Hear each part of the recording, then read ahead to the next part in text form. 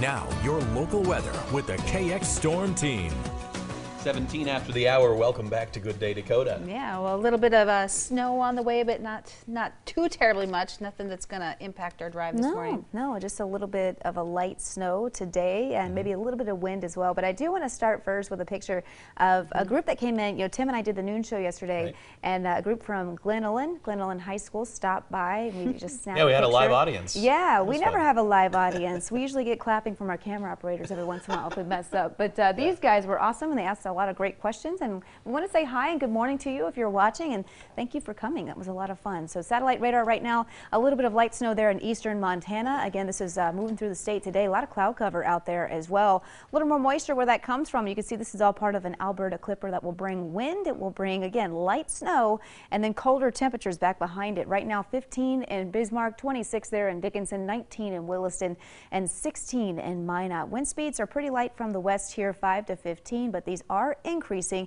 into the afternoon. In fact, here's the wind speed trend into the afternoon. These are sustained wind speeds, not wind gusts. Wind gusts could get as high as, say, 20, 25.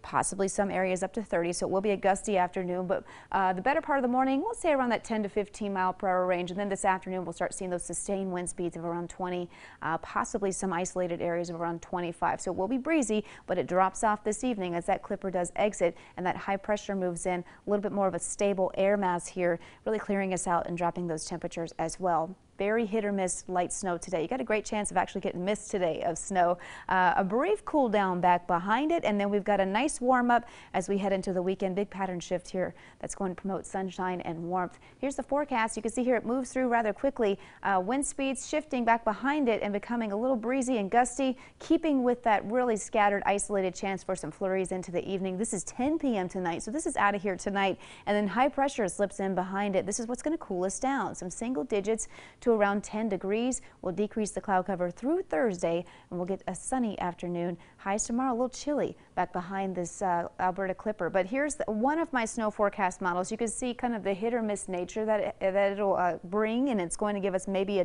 a trace to up to a half an inch of accumulation. This is not going to be a high accumulation event, but it is going to bring that colder temperature forecast back behind it. Temperatures today, 20s for most of us, maybe some upper teens there around Harvey, but we're looking at a cool down tonight.